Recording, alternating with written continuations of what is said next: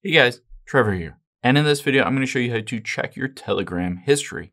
It's pretty quick and easy, so let's jump right in. Now, let's open up the Telegram app here.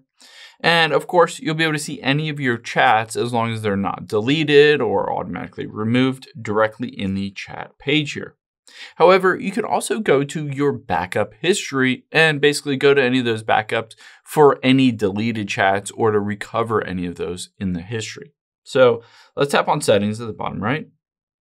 And you can see a couple of things, but let's go down here and we're going to choose data and storage. This shows you at the very top your storage usage. So I can tap on it and it'll show me how much storage is being used for miscellaneous files, stickers, avatars. I can scroll down and choose to auto remove the cached media for private chats, group chats, channels, stories, and I can have a maximum cache size here.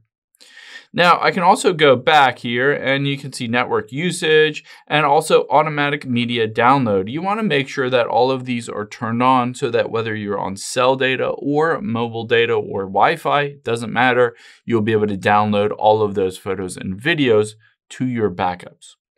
Now, you also want to go to Save to Photos and make sure all of those are turned on. And after you've done all those, they'll all be backed up. And if you're on an iPhone, they'll be backed up to your iCloud. So let's just check and make sure. Let's tap on Settings here. Tap on your name at the very top. And tap on iCloud.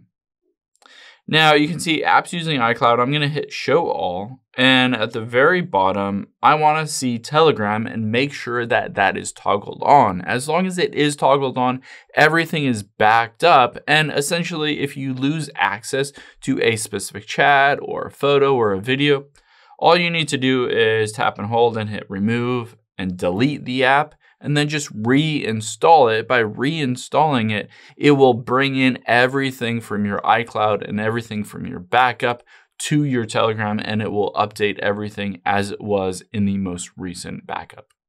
I hope this helps. If it did, hit the subscribe button down below. It really helps me out. And I'll catch you on the next one.